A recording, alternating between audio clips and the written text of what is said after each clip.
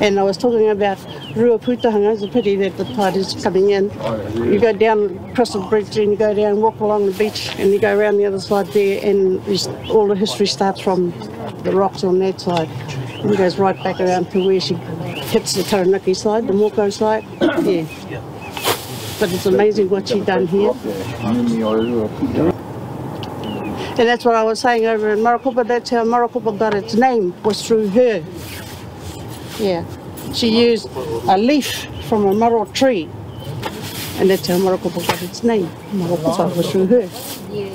Ka haere a riruhi along the beach, ka wahi o tia tala Korero I kona, tai ai te pigonina, ka noho I rungi te kohatu, tanu putinga. The water coming up from under the rock. Coming through the rock itself, not coming from off the sand, through the rock. Yeah, fresh water. And it's still there today. Then you go up further and there's a... And ka putu mai tonu I te wai? Hai, kei te rere tonu. Kei te rere tonu.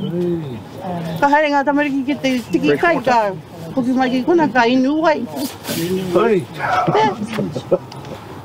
Yeah, Waikawa. And that's what we were talking, Terence and I were talking about. I was asking him about the kaichakis to some of their things along the beach at Marakupa. Because here we got a white stingray, just up the first point. The second point we got a white shark and stingray. And at the end where Ruaputahanga went through, we got a white octopus.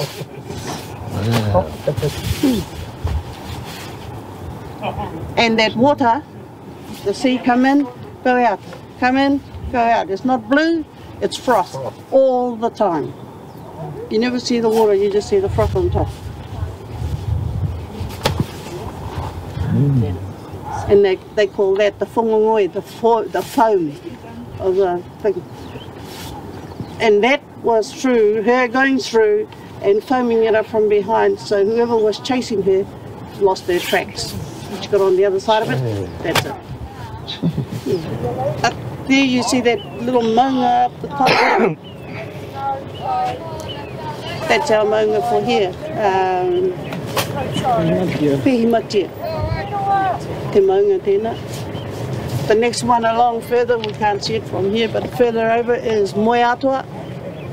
The one further along, going on that bridge across that way, you got Moeatua, then you got Whareorino on the other side, and Whareorino you're heading to Waikawa, Moko way.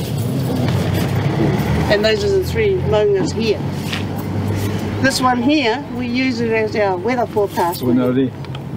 If the clouds are now down over the top of it, it's going to rain. He's got his blanket on. Yeah. If the clouds are all around it and the point sticking up, close to rain. But as soon as you hit the top, rain. And there's for sure. Yeah. And that's our weather forecast man for this area.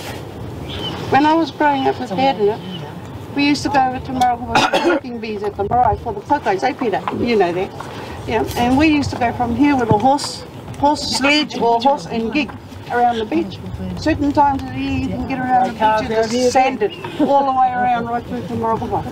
You can take the horse and sledge around the beach, you can take the gig and horse around the beach. Even your taharo? Horse? Yeah. Taharo? Yeah, I imagine before they had these, before it was all horse. Oh yeah, long before all these came into play. And those were the days when we were growing up here. Live on the beach.